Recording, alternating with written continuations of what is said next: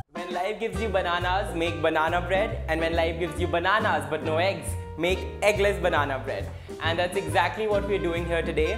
Hi guys and welcome to another episode of Bake with Shivesh. आज की recipe eggless बनाना bread recipe बहुत simple है, बहुत easy है and most importantly it's made without eggs and that's what we're doing this week on the blog. सारी recipes बहुत simple होने वाली है and eggless. So let's get baking.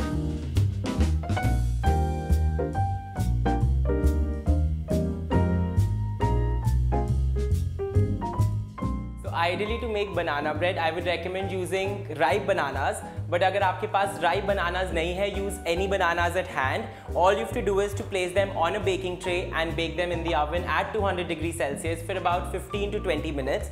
What this does is that it makes the bananas very mushy and gooey and that helps us incorporate them easily into the batter. So I have my bananas ready. I'll go quickly put them in the oven. So while the bananas are cooking in the oven, let's get started with the dry ingredients. I have a small bowl here and I'm adding maida, cinnamon powder, ginger powder, coffee powder and baking soda. So all of that into one bowl and then we'll mix it properly so that it all gets incorporated together.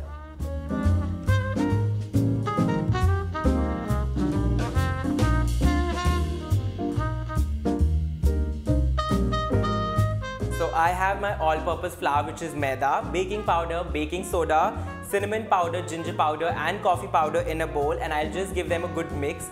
So I like adding cinnamon and ginger because it really brings out the flavor in the banana bread. If you like, you can also add a grated nutmeg or any other spice of your choice.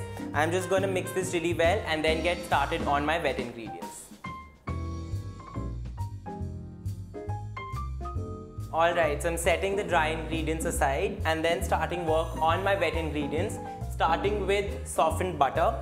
So make sure your butter is softened because you don't want it to be too hard, otherwise it'll be very difficult to work with it and to incorporate into your batter. So this is just the regular salted Amul butter into a bowl. And to this I'm adding caster sugar. I always use caster sugar, which is also called a superfine sugar or a breakfast sugar for my baking. I do not recommend using the granulated sugar because the granules are too big to melt in the oven and then you get that crunch of the sugar in your bite, which is something that I don't enjoy. Now I'll quickly mix the softened butter and the sugar together and then add the bananas into it.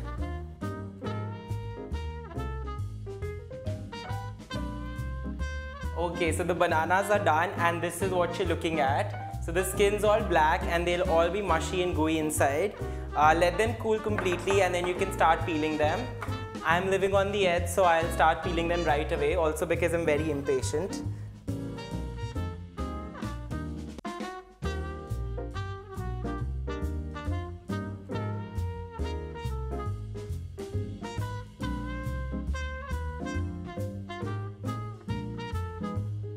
So this looks super disgusting right now. But this is what will make your banana bread super flavorful. So now mash all that gooey banana into your batter and then we'll combine the dry and the wet ingredients and also add the milk. Let's do it.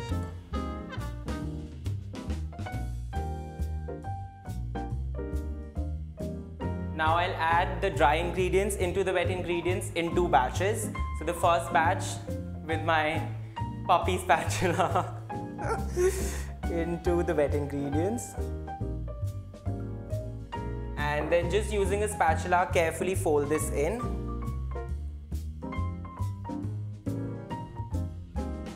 And then the half cup milk.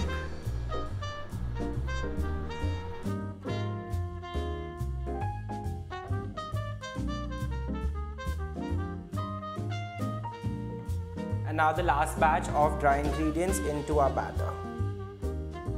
Alright, so fold this in and then you can add raisins, pecans, walnuts. I have some crushed walnuts here which I'll add into my batter.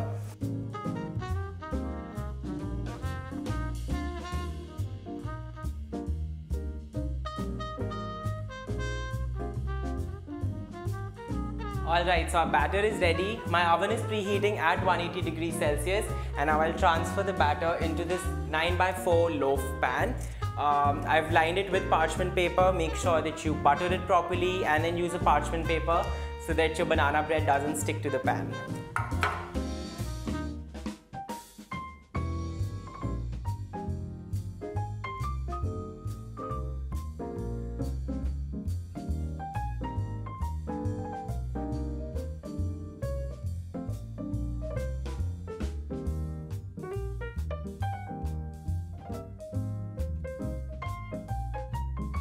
So the batter is ready, and now this goes into the oven at 180 degrees Celsius for about 40 to 50 minutes. And as I always say, this is an indicative time, guys, and it may take longer or shorter in your oven, so keep an eye.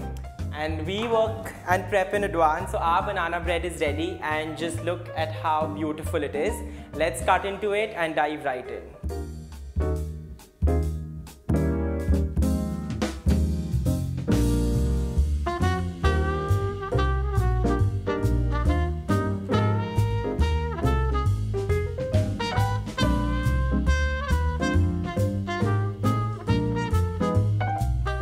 You guys know I like baking with eggs, but the reason why I love this bread so much is because it tastes as good or probably even better than the one that I bake with eggs. So if you consume eggs, or even if you don't, I'm sure you'll enjoy this recipe, and I hope you'll go back and bake yourself a batch. I'll be back with more recipes next week, so please stay tuned and don't forget to like this video and subscribe to my channel if you haven't already. Okay. Hi. Hi. So Navroop is back to trouble me. Navroop, what do you have for me today? I have some questions which your readers have asked. Okay. So I'm going to ask you the questions and you're supposed to answer them. Go for it. So my first question is, can I replace maida with whole wheat flour? So honestly no, because this is an eggless recipe, and if you replace maida with whole wheat flour, it'll become like a very dense texture. But I do have a whole wheat banana bread recipe on the website bakewithshivesh.com. And it contains eggs. It contains eggs, but it's also whole wheat, so you have to pick one. Okay, so the next question is, what other alterations can I make to the recipe? This recipe, please don't touch it, but you can go to bakewithshivesh.com. Again, we have a lot of banana bread recipes. We have a gluten-free banana bread recipe, which is chocolate chunk banana bread recipe, triple chocolate banana bread, raspberry chocolate chip banana bread. So basically a lot of banana breads. I would definitely recommend you try the gluten-free banana bread because it's made using tapioca flour and the texture is beautiful. Yeah. So the next question is, what oven mode should I bake the loaf on? So we bake the banana bread with both the rods on and the fan on. But again, it really depends from oven to oven. So please try and understand how your oven works and then bake it accordingly. Can I bake it in a cake pan instead of a loaf pan? Sure. You can do it. Yeah.